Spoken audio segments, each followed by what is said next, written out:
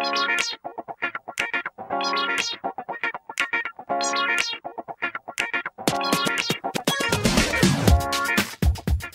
is the Content Marketing Podcast, episode number 165, The 7 Golden Rules of Demand Gen Content.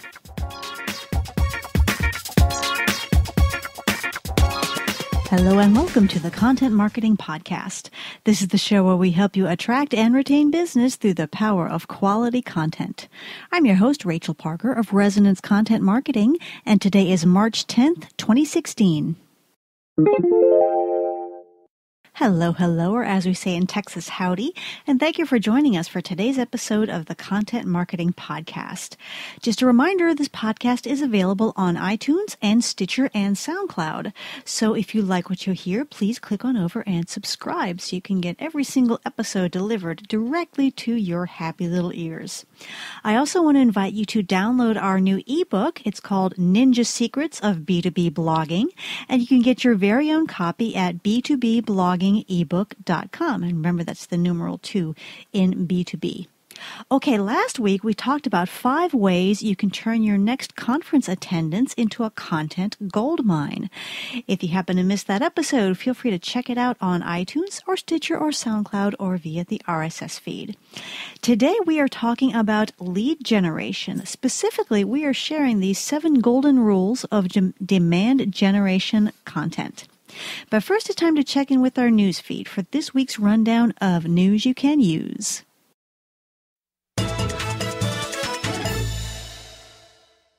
Kind of a quiet week on the news front, which I never mind. You know, I like a little boredom once in a while. We can't have excitement every single time we pick up our heads. We've got an announcement out of Facebook about live video. Now, Facebook Live is, of course, Facebook's live video feature. They're counter to Periscope and things like that, and it's becoming very popular. In fact, Facebook has decided to rank live videos higher in the news feed than other types of content.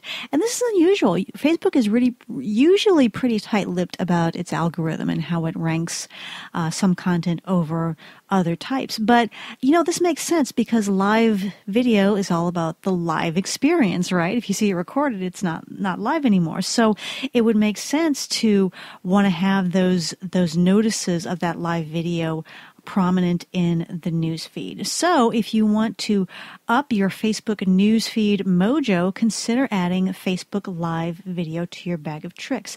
And remember, this is now available for all users. But it's only available on Facebook Mobile, on iOS and Android. And if you want to learn how to use it, there are many blog posts out there that can help you out with getting started with Facebook Live. Okay, our content hit of the week is a post titled 5 Ways to Get SEO Traffic in a Hard Niche. This is by Neil Patel over on the QuickSprout blog.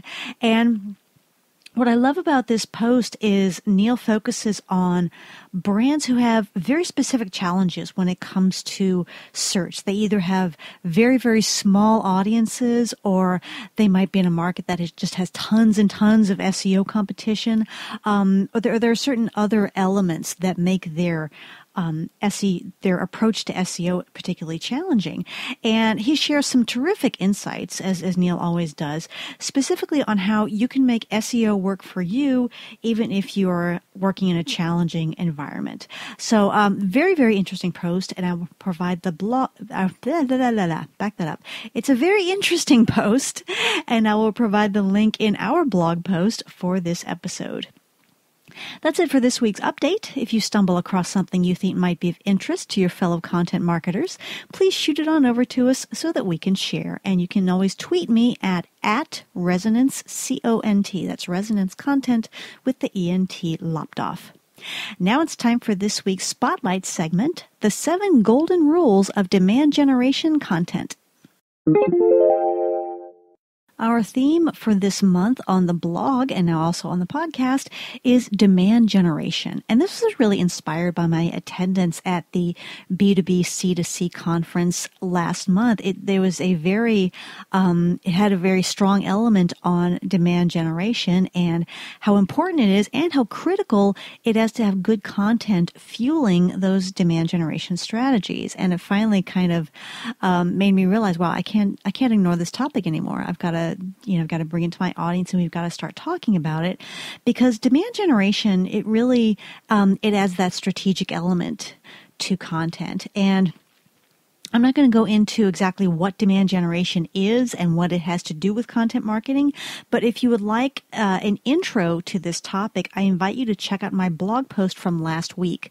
It's titled, "What is Demand Generation and Why Should Content Marketers Care?" And you can find that over at resonancecontent.com/ping, P-I-N-G, and just scroll down to that topic. And that will give you a good overview of demand generation, what it is, and how content marketing aligns with it. So today I want to talk about the 7 golden rules of demand generation. As with all things, there's doing it, and then there's doing it well. And I feel like as marketers, sometimes we get into the mindset of, oh, well, this guru told me to do this, so I'm going to do this and check it off my list and be done with it. And then they wonder why they're not seeing results. But so it's not just a matter of doing content marketing, doing demand generation. It's a matter of committing to doing it well so that you can achieve your goals, as opposed to simply having something checked off your list. And all content marketers who follow these 7 golden rules are doing quite well when it comes to supporting their demand generation efforts. Golden rule number 1 is be strategilike. And, we can't just be, well, we can, but we're not going to get any results if we are just creating content and throwing it out there. Here's what I feel like writing about today. Here's what I feel like putting into a white paper. Or here's what I think people would be interested in. And just kind of shuffling it out there, shoveling it out to the web. We've got to be strategic, and we've got to map out the visitor's journey, saying, okay, what do they need when they first start looking into solutions for this problem? What do they need at the next phase? What do they need at the next phase? And then slot our content in at each step. Step 1 might be a blog post. And then if they want to go deeper, there might be a white paper that they can download. If they want to go deeper, there might be a webinar that they can attend. But be very strategic about how you map out that visitor journey and how you place your content as a resource at each stage to help them through that decision-making process. Golden rule number 2 is create solid personas for all levels of that buyer journey. And, sometimes when I talk to people about who they want reading their content, they immediately say, oh, well, we want the CEO. We want the CEO to be reading this. Maybe, maybe not. CEOs, yes, the buck does stop there, but, it's a mistake to think that all decisions reside with the CEO. Even if your decision maker is going to be on the director level, that's going to be your ultimate goal for this demand generation, but you also want to focus on those lower levels. So, for example, if a company is looking to partner with the new staffing firm, well, the director might not be the person who is out there doing that initial research. It would probably be assigned to a lower level person, maybe a manager or even a specialist. And we need to be conscious of who those people are at each level of that process. It's not just about targeting the top dog. It's about meeting the needs of who that person is and what stage they are in that process. Golden rule number 3 is to establish a rhythm. Remember, we are taking our audience on an educational journey as we lead them through that lead generation funnel. And just as you wouldn't try to teach calculus to a second grader, you don't want to attack someone at that top of the funnel level with very granular and very complex content. You want to start off with more general, more solutions oriented, and then funnel down, and more focus and more complexity as you go down that funnel. Excuse me, I'm swallowing a lot. I've got a little frog in my throat today. I'm hoping it won't amount to anything. I'm done with being sick. Pardon me. Okay, I'm back. We need to reach these folks at each level of that decision-making process and keep in mind their level of expertise, their level of interest, and what they really need from us. Golden rule number 4. Oh man, this is huge. One offer at a time, please. Okay. At each step of this demand generation process, the goal is to get them to the next step, not to offer everything under the sun. So sometimes I'll read a blog post and I'll see afterward, in the call to action section, they'll say, oh, you want to know more about this topic? You can download our ebook, or you can download our white paper, or you can attend our webinar, or you can check out our podcast, or you can check out our training course. And it's so overwhelming that people don't do anything, right? When we're overwhelmed with too many choices, we tend to decide nothing. And that's been backed up by psychological studies. So at each stage, determine what that next step is and keep it very simple. If you enjoy this white paper, contact us about scheduling a webinar or something like that. Make it be very deliberate and very conscious about making one offer at a time and making sure it's the right offer to take them to the next level. Again, we're always, as we go down that funnel, we're offering more detail and more complexity. Golden rule number 5, match the message to the market and the mission. So remember we talked about personas a couple of minutes ago. We need to match our messaging to what they need at that stage in the buying process. We don't want to overload them with very complex, very granular information when they're still in that kind of general research mode. We will scare them away. So always remember to be conscious of that market, or that the audience behind each phase of that process, and the mission. What do you want the next step? What is the logical next step for them to take, and how can you encourage them to take that step? Golden rule number 6. Oh wow, this is another big one. Sell the offer and not the product. Remember, in demand gen, our goal is to get the audience to the next step, not to sign them up as customers. Okay.